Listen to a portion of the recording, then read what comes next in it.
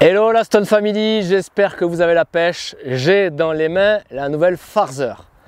Avant de vous la présenter, je vous invite à vous abonner à notre chaîne YouTube, le temps du générique, afin d'être informé de notre actualité.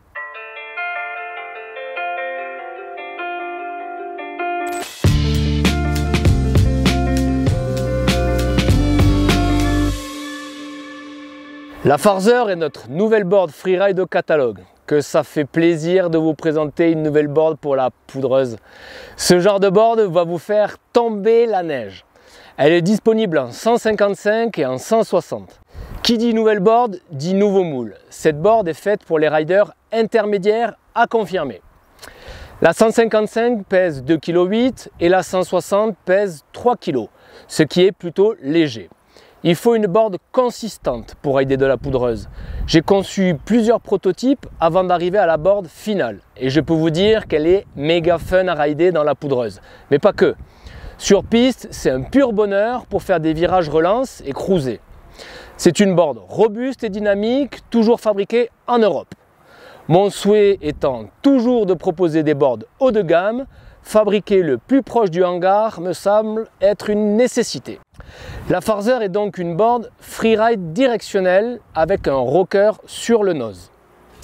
Son nose est ce que j'appelle poppy, autrement dit progressif avec un petit plus pour laisser s'engouffrer la neige dessous, ce qui vous permettra de bien flotter dans la poudreuse. Vous allez prendre du speed avec cette board, c'est certain. Quand je la ride, j'ai l'impression de surfer. Elle a un setback de 5 cm sur le pied arrière, ce qui veut dire que vous aurez un peu moins de tail et un peu plus de nose. Vous serez reculé sur le pied arrière de 5 cm avec son cambre classique décalé hybride. Pas d'inquiétude, vous pourrez même vous sortir de la poudreuse en switch, même si ce n'est pas sa vocation première, son tail n'est pas plat, il est relevé.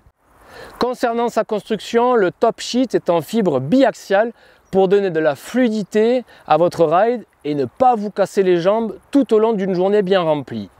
Le top sheet est en finition brillante, ce qui la rend vraiment lumineuse et fait bien ressortir les dessins. Le noyau utilisé est en peuplier car comme souvent chez Stone, on utilise cette essence de bois. Pourquoi aller chercher de la fantaisie pour que ça casse? Aucun intérêt. Pour renforcer notre volonté d'avoir une board ultra dynamique, nous avons ajouté un renfort Carbone X sur la board. Concernant sa semelle, nous avons décidé d'utiliser une semelle fritée en IS 7200 avec une structure pour gagner en rapidité de glisse. Une semelle structurée élimine plus vite dans le mouvement chaque qualité de neige qu'on rencontre au fil de l'hiver. Sous la semelle, on a ajouté un seul logo en insert car on sait qu'en freeride, on peut toucher des cailloux. Rien de mieux qu'une semelle noire pour réparer facilement. Je le répète souvent, mais plus une semelle est noire et moins elle a de die cut, de découpe, plus elle glisse. En plus, c'est quand même classe sur ce genre de board d'avoir une semelle noire, je trouve. Pas besoin de farter votre board à réception, lorsque vous la recevrez, elle sera fartée d'usine. Côté design, notre ami Steve Goliot-Villers est le graphiste de toujours de chez Stone et c'est lui qui s'est chargé de faire la déco de cette board. Pour les aficionados, vous remarquerez que ce n'est pas la première fois qu'il le fait. Si vous nous suivez, il nous a fait le design des barrels, topo, natural et j'en passe. Notre objectif n'ayant pas de limite, Farther fut alors une évidence. Je trouve que cette déco est dans l'air du temps. La montagne est un havre de paix. Quoi de mieux que rider et de continuellement l'avoir sous nos pieds. Pour résumer, si vous cherchez une board de poudreuse pour rider le pentu ou vous faufilez dans des parties arborées et que vous souhaitez faire du beau carving sur la piste, bingo! Cette board est faite pour vous.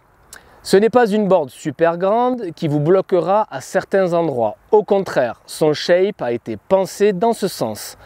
Les côtes de cette planche ne sont pas fines. On s'adapte évidemment aux besoins et aux demandes des riders. Le shape de cette board compense pas mal la longueur par la largeur. Un grand gabarit ne voulant pas prendre une board trop grande pourra rider cette board sans souci. A contrario, un gabarit petit, moyen, s'amusera également avec la Farther. Pas d'inquiétude, en fouillant sur les sites, vous retrouverez toutes les caractéristiques techniques de la Farther. Si vous avez un doute quelconque, n'hésitez pas à nous contacter.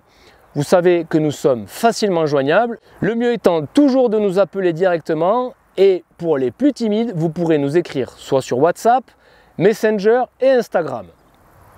Voilà les stoners, pensez à nous suivre sur les réseaux sociaux. On publie toujours du contenu de qualité sur Instagram, Facebook et YouTube.